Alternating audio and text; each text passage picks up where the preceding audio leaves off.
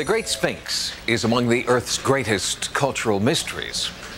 In the 1930s, self-styled prophet Edgar Cayce predicted that the secrets of the Sphinx would be revealed sometime in the 1990s, and Cayce, it turns out, may have been right. 10,500 BC, this is when the Sphinx is gazing directly at his own image, the constellation of Leo. And if we are to turn 90 degrees and face due south, we would see the three stars of Orion's belt in a pattern that mimics exactly the pattern of the pyramid on the ground.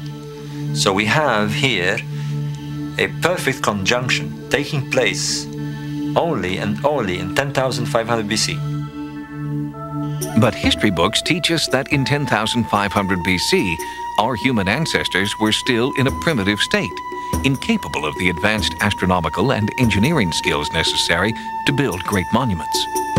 We're suggesting that the entire foundation on which our notion of human history rests is faulty. Ancient Egypt, the land of secrets, the land of kings. There are certain things in life that outweigh all others, burning questions regarding the most important aspects of all of us. To fully understand ourselves, I believe it is imperative that we strive to understand where we came from. This quest for the truth is the driving force behind mystery history. The answers to this question, where did we come from, I feel is more valuable than sovereignty, more valuable than wealth and power. Something that should not be concealed for any reason.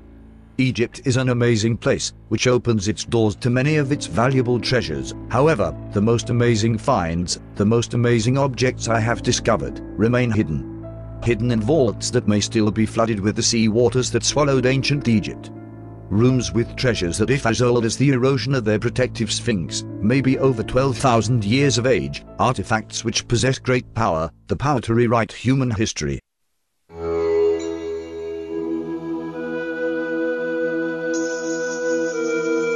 I'm Mark Lehner, and I'm here at the Great Sphinx of Giza on behalf of Dr. Zahi Hawass, helping him out on drilling that we're doing underneath the Sphinx. In our first hole here will be underneath the Sphinx's left paw.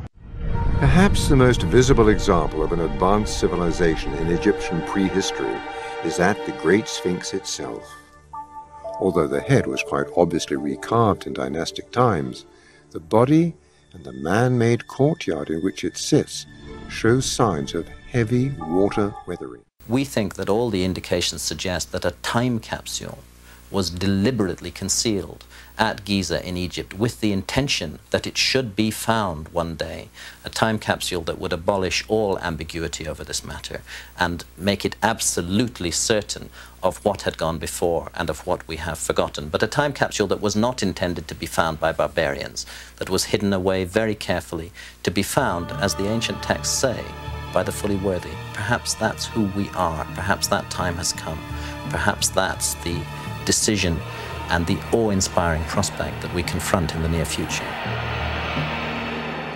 The right to open the chamber under the paws of the Sphinx is something of a political game these days, and the Egyptian government is holding all the cards. Only they know when and if the secrets of the Sphinx will be revealed to the world. Expeditions between 1991 and 1993, led by the independent Egyptologist John Anthony West, with Chief Geologist Dr. Robert Schoch, Professor of Geology at Boston University, and Chief Seismologist Thomas Dobecki from a highly respected Houston consulting firm, conducted geological and seismic surveys around the Great Sphinx of Egypt.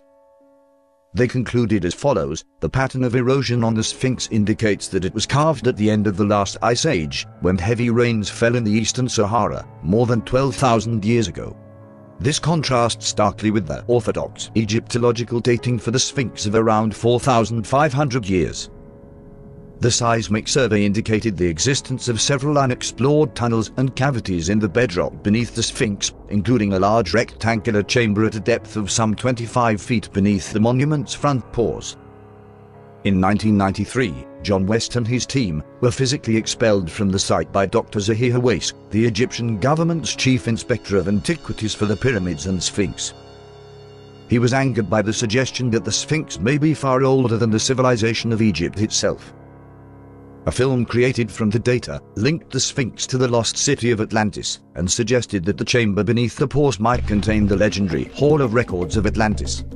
American psychic Edgar Cayce, who died in 1947, prophesied this exact event occurring in the 90s. If his predictions were accurate, then whatever was discovered has been covered up.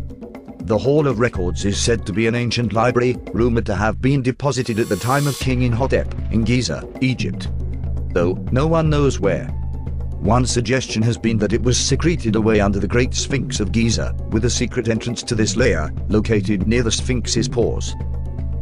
Dozens of academic researchers and historical commentators have come to similar conclusions, such as Manethu and Plutarch. It houses the knowledge of the pre-dynastic founders and latter Egyptians on papyrus, and allegedly several inscribed golden metal plate scrolls with the partial history of the lost civilization of Atlantis, much as the Great Library of Alexandria housed Grecian knowledge. The entirety of the ancient Egyptians' knowledge, the builders of the Great Sphinx, the pyramids, etc., is said to be held within this place. You have to wonder what could be contained within these documents that would lead to a huge concealment of this wonder. Does it prove our origins are extraterrestrial? Does it tell of us terraforming the Earth while our home planet died? Do these ancient passages contain a Vimina or an alien craft? Does the library tell of us being visited? Without the world having access to these elusive tunnels beneath the Great Sphinx, all we can do for now is wonder.